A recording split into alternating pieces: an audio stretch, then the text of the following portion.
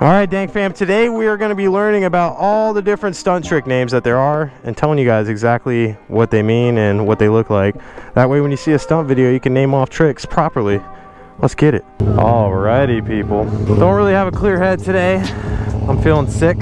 I was on YouTube looking up like a morning stretch routine to get some energy, and a lot of it had to do with deep inhales and long exhales.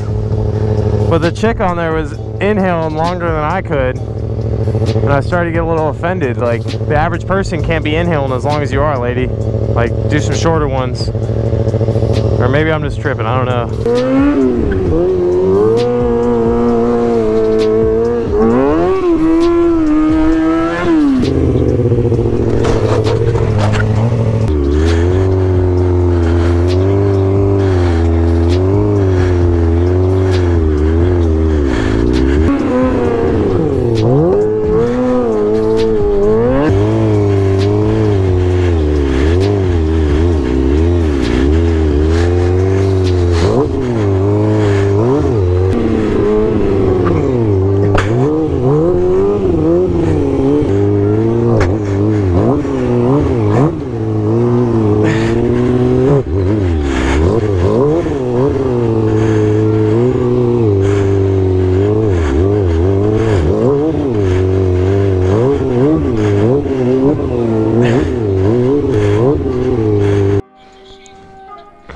Alrighty guys, everybody left a lot. I got more friends coming, but until then I'm riding solo.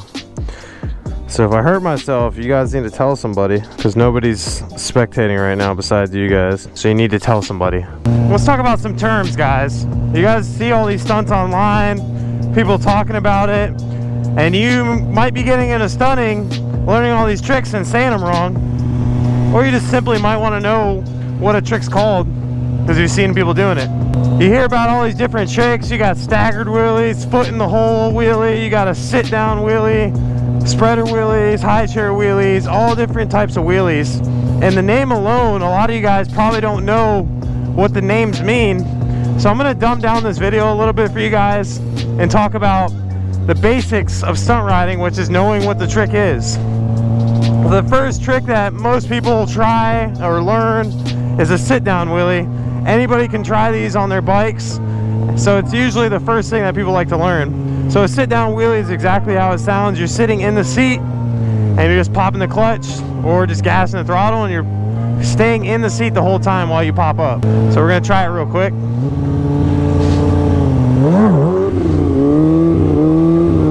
I love this view, but it's challenging. Now the thing with sit down wheelies is that they're the easiest wheelie to somewhat pop, in a sense, because you're sitting down naturally how you would be riding the bike, and then sometimes you accidentally gas it too hard and the wheel comes up. So sit down wheelies are a very easy wheelie to do, but as far as mastering them into circle wheelies and no-handers and everything else, it's a little bit more complicated than a traditional wheelie that a lot of stunners start out with, like a seat stander. So a seat stander, just like it is in the name, both feet are on the seat, and you just pop it up and keep your feet remaining on the seat.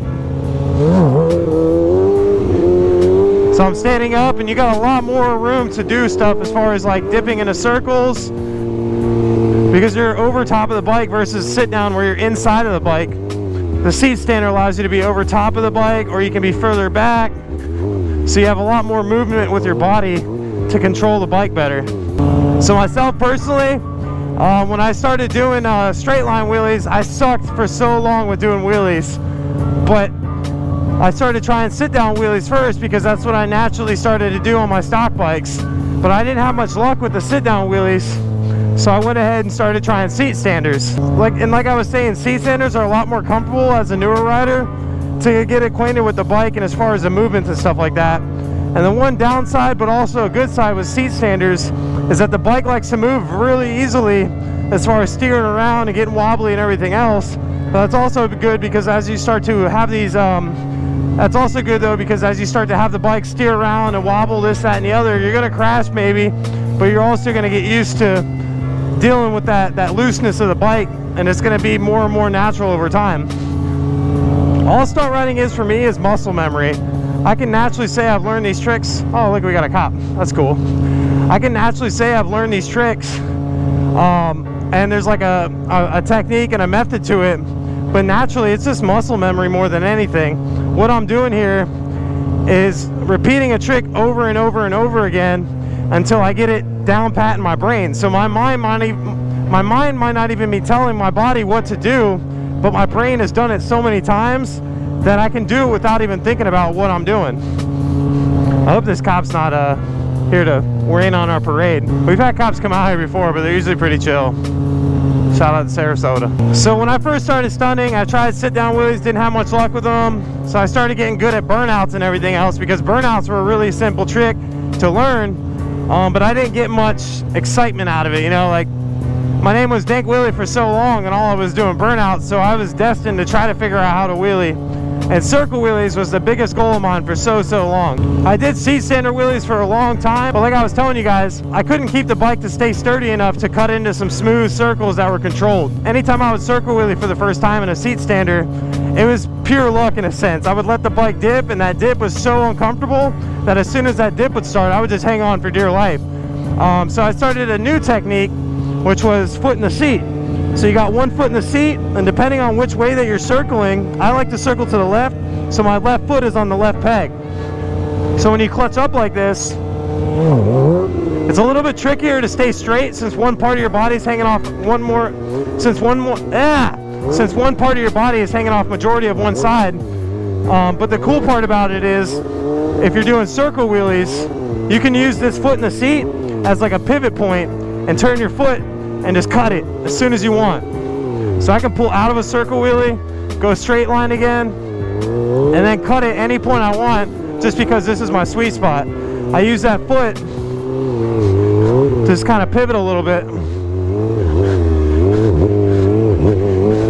So you'll see a lot of stunt riders, they have a certain go-to spot that they like to, they have a certain go-to trick that they like to do.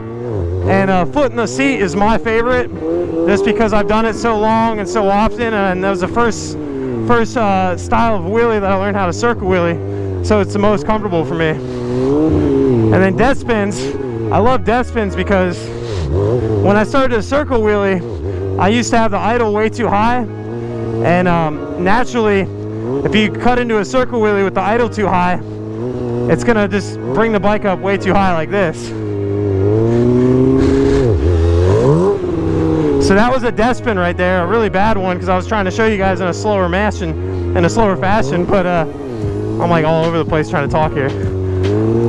But I learned death spins through trial and error of just not hitting the brake or the clutch at the right time, and then I slowly turned it into a wheelie. So this is it right here. Clutch in, tap foot, pop clutch as soon as you get your foot off the ground, and your foot, you're pivoting your foot in order to get the bike to turn even more. Sometimes you'll go into a death spin and not even have momentum, and you just push your foot to do all the work for you. And there's a thing with stunt riding, guys, is you're gonna plateau. You're gonna get a bag of tricks, and you're gonna do that bag of tricks till you're perfect at them, and then you get to the point where you're like, man, what else do I learn? And for me, just recently, over the past year, foot brake has been my newest addiction, because it changes the game completely. I've been a handbrake god for so long, but if you really want some street cred from the OGs, you learn that foot brake. But then look at this.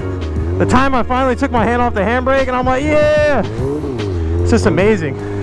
But then once you get used to that foot brake, take your hand off the throttle, and then you can mix it in with some handbrake tricks.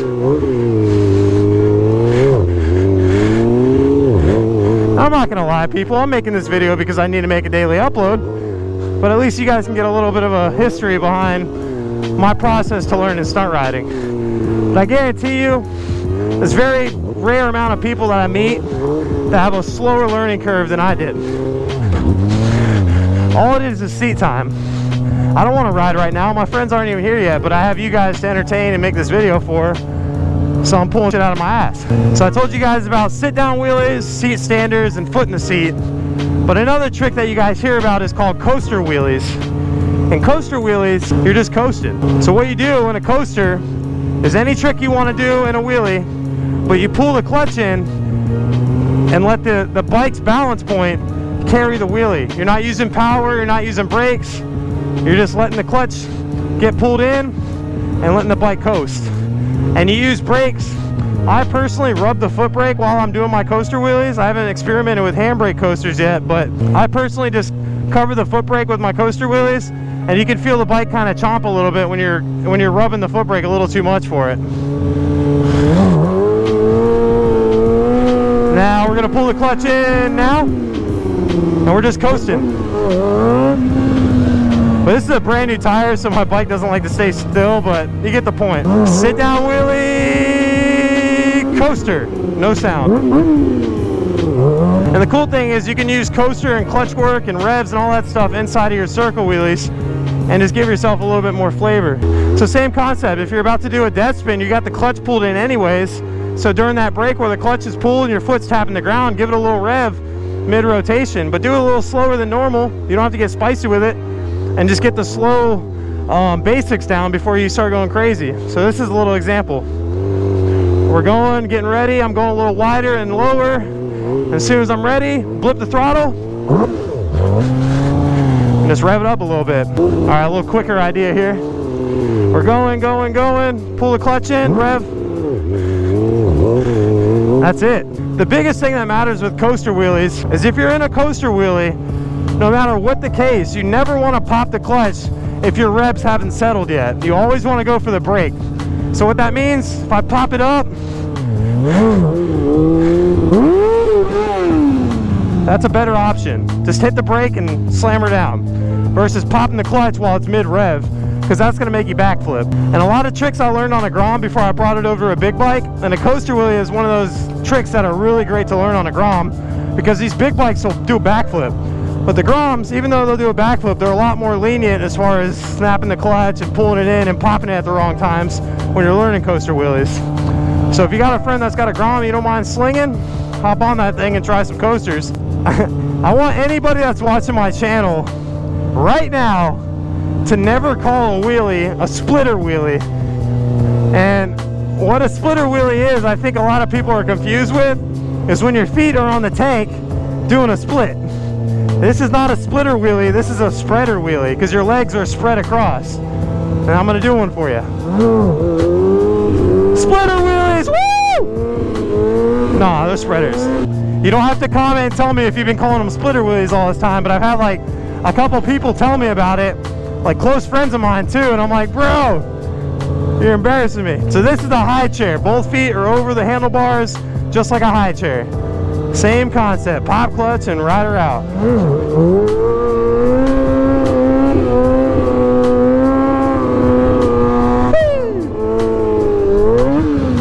And if you smack the tail on the ground, that's going to be a scrape of whatever you're doing. Let's see if I can pull out of this new tank I got.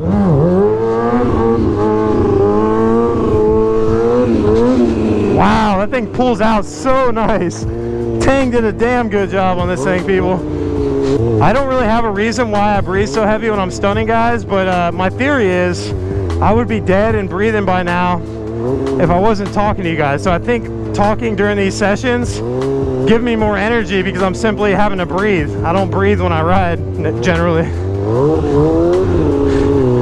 Who knows? That light is bright.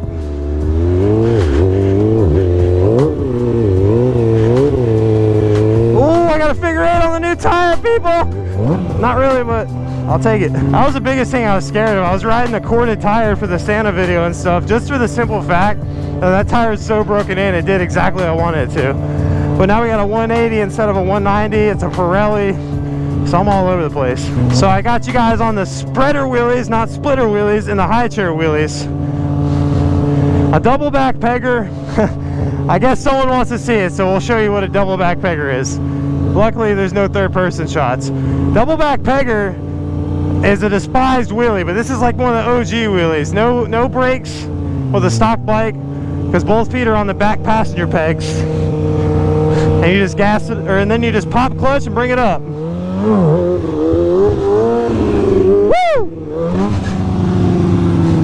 Let me get a good one for you. So here's a double back pegger wheelie. The community's favorite, might I add. You got them legs spread nice and wide, baby. Woo!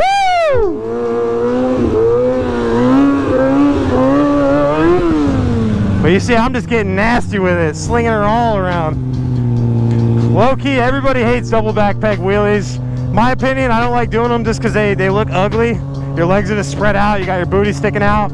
I got no ass, so it's just not a good look for me. But double back peggers are a really easy trick to learn. I don't have no hate against you if that's what you learn how to wheelie. But once you put your foot in that hole, versus a double back pegger, that thing is gonna start cutting like crazy. Because you might see some people doing double back pegger wheelies and their body is just shaking all over. They're shaking their ass all around like they're trying to make a buck. But that's just because their body's like a kite and they're just like whipping the bike around all over the place. But the key with stunting is to stay nice and tight with the bike, but still loose. And the less distance you have with the bike, the more it's gonna move around with you more consistently. So I'll show you guys one of my new tricks I just learned a couple weeks ago. Jump to 50-50, which is like one of those sweet ass ninja tricks I've seen online for years, and I finally got the balls to do it.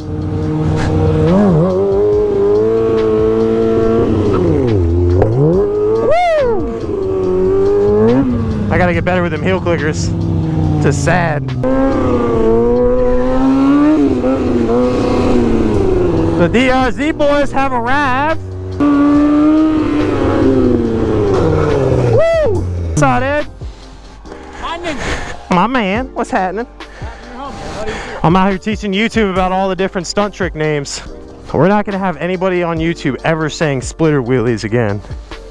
What's happening? Where's your home? What? They all left. They're on Groms, you know, bedtime.